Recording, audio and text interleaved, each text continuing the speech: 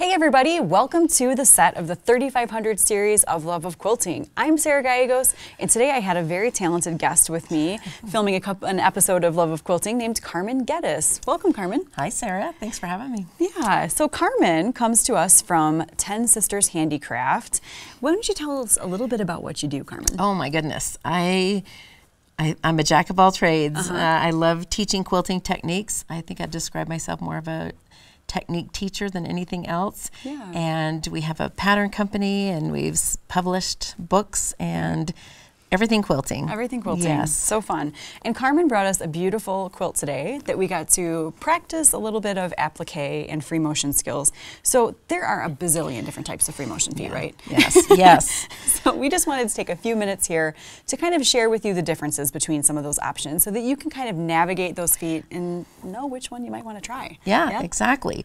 In fact, I think that's one of the things I love about quilting now, and especially our beautiful sewing machines is the right tools are going to make our projects so much more fun and come out really well, but it can be a little bit overwhelming. Right. And so as we look at different free motion feet, we have these kind of separated in two groups. Right. The first group is a foot that you are going to, unscrew and reattach that to your shank, and they're going to stay put. They're not going to move around. And then the feet over on this side have either a spring or they're going to be moving as the needle goes up and down. Yeah, they actually make contact, these feet, with the needle bar. So every time you take a stitch, they kind of bop up and down. Right. Whereas these just sort of float or hover right above the surface of the fabric. Yeah, and kind of sometimes some of the difference or why you would choose one over the other, the feet that are going to have that spring and be moving with the needle bar are good to use if you have a thicker quilt. It's going to make contact with that quilt and give it some pressure every time the needle goes down in as you're moving around. And so don't be afraid if they make a little bit of noise. They're supposed to. They're supposed to make that noise. And then the ones that are stationary are really nice because they just hover. I personally like to use those when I have a small project and when I'm using a thinner batting or it's not a thick layer that we're going through.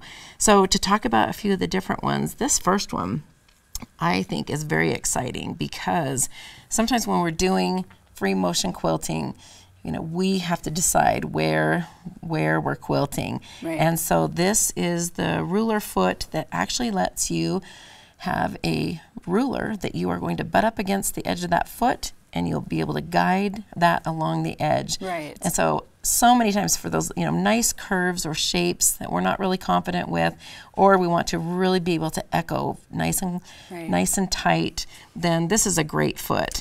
And ruler feet do come from different companies, right? So, but you have the one specific to your machine. Yes, yes. So I am sewing on this PFAFF Performance Icon, and beautiful machine, by the way.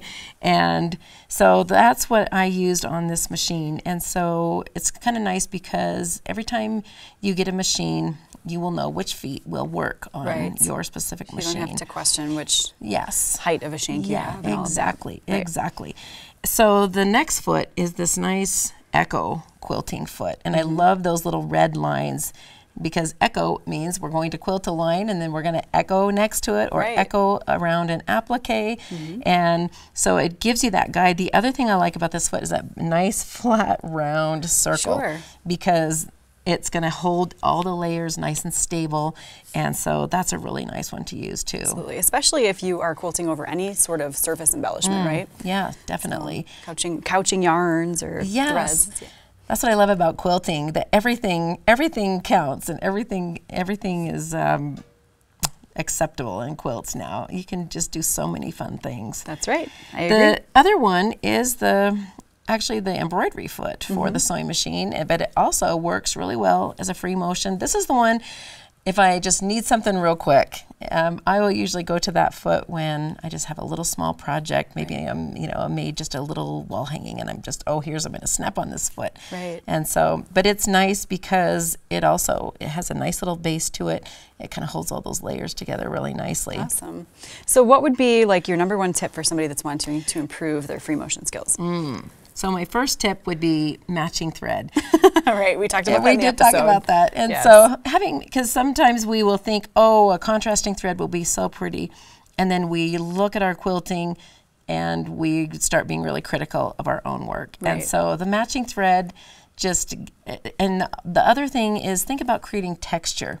Right. You know, and you can always learn to do some beautiful quilting designs, you know, learn to do feathers and things like that. But I always tell my students, start with something where you're just creating texture, Right. and we're not worried about a super design. And the other thing is, don't be too critical of your work. Right, be nice to yourself. Be right? nice That's to what I always yourself. say. Yeah, that's super important. Wonderful. And so, you know, learning to do the free motion quilting with shapes that you're familiar with, Right. even writing your name. Right. Well, Carmen, you are a wealth of information. Thanks for sharing all of this with us. Thank you for having me. Be sure to check out Carmen's episode, Baby's First Wedding, in the 3500 series of Love of Quilting.